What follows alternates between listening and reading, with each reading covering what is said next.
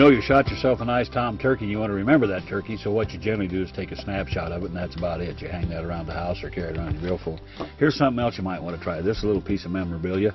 You can take that shell you shot that bird with and make something like this out of that beard. And here's how you do it. The first thing you're going to have to do is take that casing that you shot that bird with and punch that primer out. Take a long nail and a hammer, just tap that thing out. It'll come out of there. It leaves you a pretty good hole then to put your strapping in. That's the next thing you're going to have to do. Just tie a loop knot in it, pull it up, leave yourself enough of that you can make a hanger with it. And then you're going to take this and you're going to get a little piece of wire or a long nail or something, put right in here, and you're going to shove that down in the casing out through the primer hole.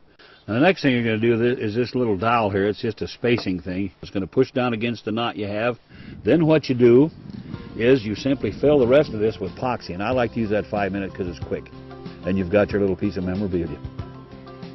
I wonder if an old turkey like me could grow a beard that long.